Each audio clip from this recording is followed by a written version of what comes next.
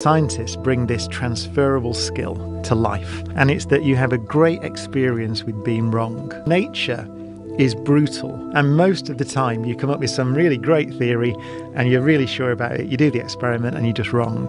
And so you get so used to it that you come to enjoy it because you're learning. But it's a process. That's why science is so important in schools and experiments are so important. You're learning is a gold standard of knowledge, which is nature. It doesn't care who you are or what your title is or what your name is. It doesn't matter. Nature just doesn't care. And so the more you interrogate nature, even as a kid at school with a little experiment with a battery and a light or something, you learn that there's a reality, and you learn what it takes to acquire reliable knowledge about the world. And reliable knowledge is important, which might not be right and is very likely not completely right, but it's the best we can do at the time. That's what my definition of science would be.